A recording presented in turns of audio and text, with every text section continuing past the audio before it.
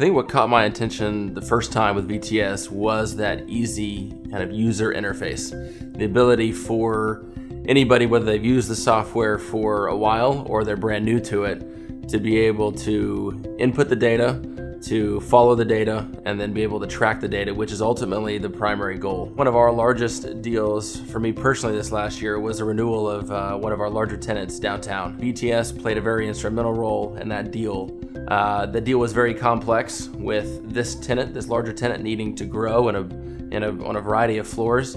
So the opportunity for us to pull up our stack, to realize instantaneously which tenants we could relocate, which tenants had renewals, where were the opportunities for this tenant to grow, took some of the ambiguity out for us and allowed us to quickly react to their growth needs and then respond with the opportunities that we had in that building.